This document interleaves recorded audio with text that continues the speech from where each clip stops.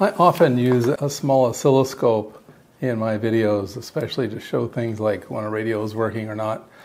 And this one is, actually this is almost ideal, except that several people have complained that the trace is not bright enough to see.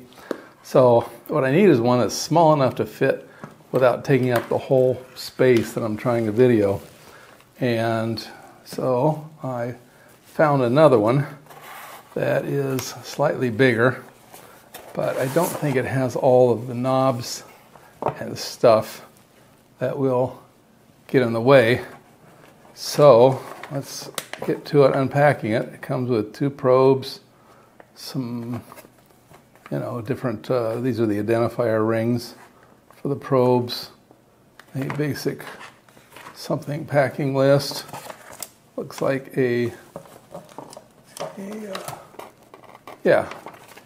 something of an instruction manual. What else do we have back here? Okay, so these are more like probes for a voltmeter.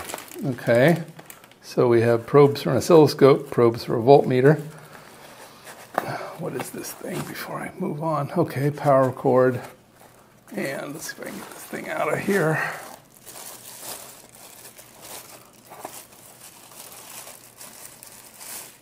Okay, so screen's a little bigger than the old one.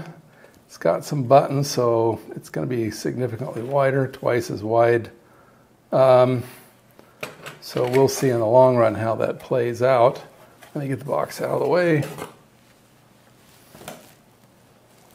And yeah, okay. So we're looking at the actual scope. Let's zoom out for a second so you can see what I've got going on. I've got it hooked up to my power supply, and also I have it fed back into the calibration port. So I've got a signal on here, and let's zoom back in so you can see the oscilloscope itself. It has a lot of interesting functions, and well, it has a lot of the typical things. So it has an auto. So if I deliberately mess up the display, I can punch this and it'll auto display. It has a run stop up here in the corner. So, whoops, push the wrong button. Run stop, so you can see that turn from play to stop. Next to it will appear the second channel if that's available. It tells me it's a square wave that it's outputting. That's the generator. That's the center of this wave. It's not a touch screen. It's on auto. Let me get a pointer. That right there tells me it's set to rising, trigger on rising. Battery supply.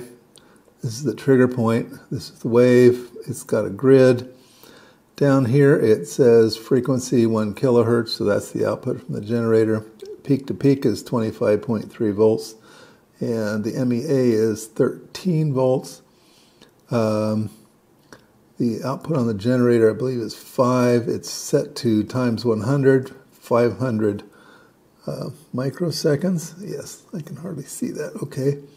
And channel 2 is off. So yeah, channel 2 is not in use. So let's go through some of the buttons. Again, there's auto, stop, single shot.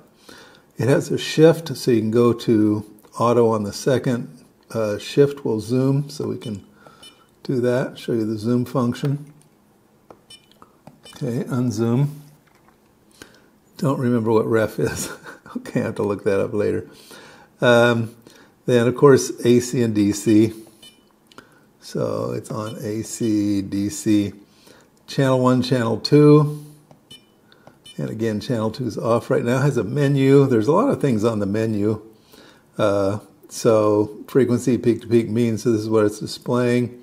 And you can set any of those. You can also see what's happening over here. You can set these values. I don't remember what TG mode is. The let's see. Oh no, we'll just get rid of menu. 1x, 10x, and the generator. You can set what the generator's at. And we can use the up and down arrows to change that value. Generator. Save is actually a screenshot. 50% jumps the thing up like that.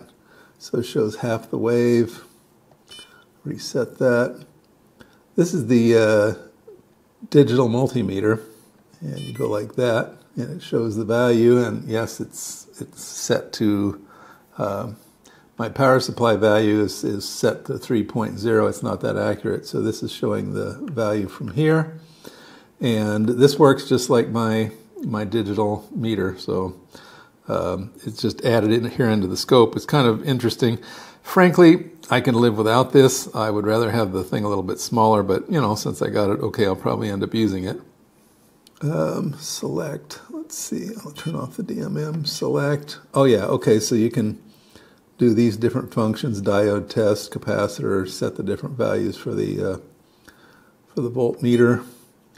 You can set the millivolts for channel 1, so I can change the units here on the grid. And of course I can change the time base on the grid as well. You can see that. And then you can do the same for the channel 2. You can do things like shift the X, Y, and all. I'm not going to go into terrible detail. There's another gentleman who's already put together a review on this, and he did an excellent job, and that's why I bought this. But for those people who watch my channel, they know me. I'm not getting any money for doing this. This is strictly something I bought for my own use. And so, yeah, my opinion on this is so far I really like it. It's the right size. It does all the right things. Yeah, it's not a $2,000 scope, but on the other hand, for the price, it does a whole lot of good stuff. And yeah, I'm happy I bought it. So let me say that. That's kind of my review of that and my opinion on it. Okay, well, that's it for a quick overview of this digital oscilloscope. I hope you found that useful and interesting in your home electronics work.